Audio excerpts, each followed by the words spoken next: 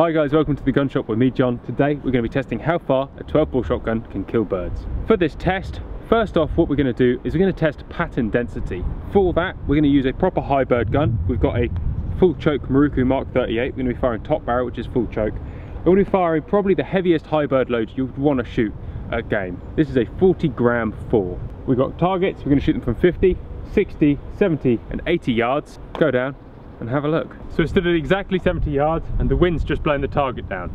Back in a sec. So having just been down there and checked the sparseness of some of those targets, what we're actually going to do for 70 and 80 yards is I'm going to fire 3 top barrels and then we're going to divide the amount of pellets on the target by 3.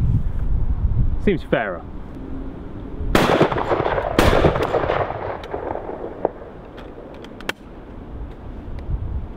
There's literally nothing pleasurable about shooting loads like this. Why people would take these loads to actually go and shoot game with and shoot 100 in a day, I don't know. I mean, my gun's not set up for that sort of recoil abuse. But it's £9, so I don't usually suffer from anything.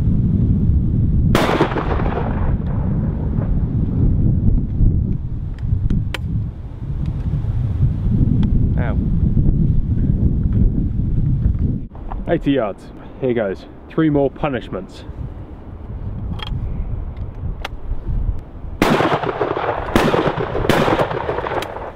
So the whole point of this test has arisen from conversations on what a high bird is. I think there is a point where skill is lost, and as much as you're skillful with a shotgun, ballistics actually is what you're fighting. A lot of people who say they shoot 70-yard birds consistently, I don't think you can. And I'm just doing this test to see whether it's actually possible. Firstly with patterning, and B, with actually if you've got any energy left.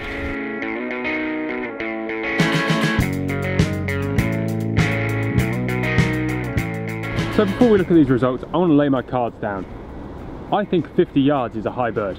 I think 40 yards is a high bird. I think a high bird is determined by something that you can kill cleanly every time. So I'm happy to say 40 to 50 yards is where I'm happy shooting the high birds. On that note, here is the 50-yard card.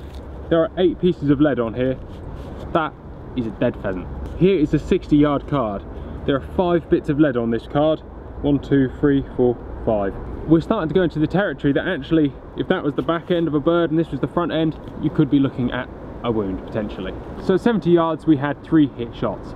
We got 7 hits on this card. That's 2.33 hits per shot. So if you think you can shoot 70-yard birds consistently, I'd love for you to show me how and what wonder cartridges and what wonder chokes you use. But in reality, I just don't think it's true. At 80 yards we had 2 hits per shot, so not that dissimilar from a 70-yarder. However, you got to think the deceleration from 70 to 80 yards, there's a lot less energy here. So pattern-wise, I'm happy to say just shy of 60 yards is where I'd be happy shooting. You look at that 60-yard card, this is about right. So I'm going to call that 55 yards is as far as I would happily shoot these cartridges at birds for pattern. At this point, I'm going to try and do some penetration testing. For that, I'm going to require it to go through 3 bits of card faced with leather. Only very thin leather, mind. However, what I'm looking for is not the minimum energy to kill a bird. I want to guarantee there's enough energy down there to knock that bird stone dead.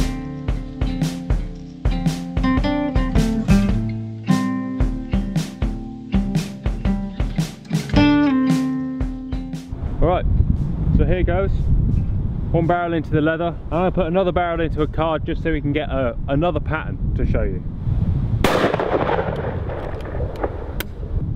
So do people actually use 45-gram 4s for 55-yard pheasants? Of course they don't. More than likely you're going to have these in your bag. A 32-gram of 5 for what I would call a good high bird, all the way down to an average pheasant. So we're going to test these up against the left-hand leather target for penetration and the left-hand card target for pattern, and weigh them up to see whether you actually need to buy 40-gram 4s.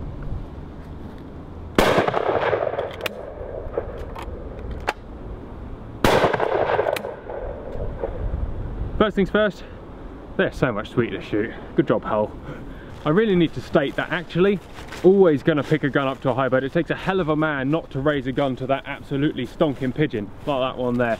All that amazing pheasant, and try your wits. What I'm saying is it okay to shoot at them every day, all day? I suppose that decision is up to you. Target 1, there's a couple of holes on the right hand side of the leather, 2 holes on the right hand side of the leather. and there's one bit that's actually bounced clean off. And underneath you'll see a perfectly clean card. Before we go on, we're gonna have another shot at this and see whether it was just a dud pattern. Let's try that again. So we've had a bit more success this time. We actually had some shots hit the target and go through the leather. That's 1, 2, 3. Something that probably should be mentioned is putting super heavy loads through a tight choke will give you no consistency. And actually most research that I've done and other people have done will concur that a half choke will give you more consistent patterns if you insist on shooting these super heavy loads. Let's move on. I would say the penetration is all there, you know.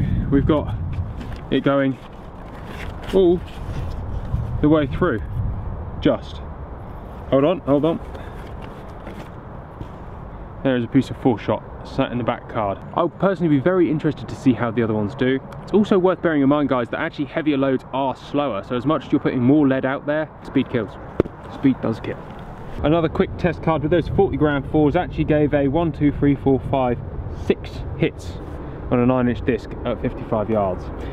All this has shown me is actually those 40-gram 4s are not that consistent through that gun and that choke, but that can be said for a lot of heavy loads. Let's move on. So here are the 32-gram 5 high pheasants. The leather has been pierced, and we have, Christ, 1, 2, 3, 4, 5, 6, 7, 8, 9, 10, 11, 12, 13, 14, 15, 16 hits. I mean, that's a lot more lead. That's a lot more collective energy right there. Let's pull it off and have a look behind. We have continued all the way through, In fact, we've got complete penetration there.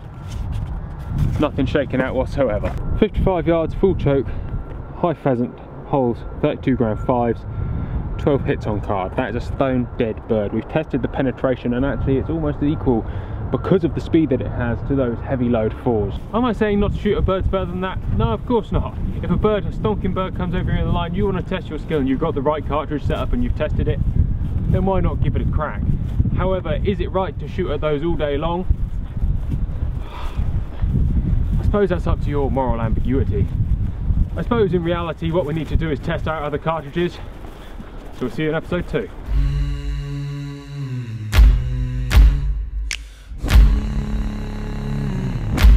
Hi guys, welcome to the gun shop.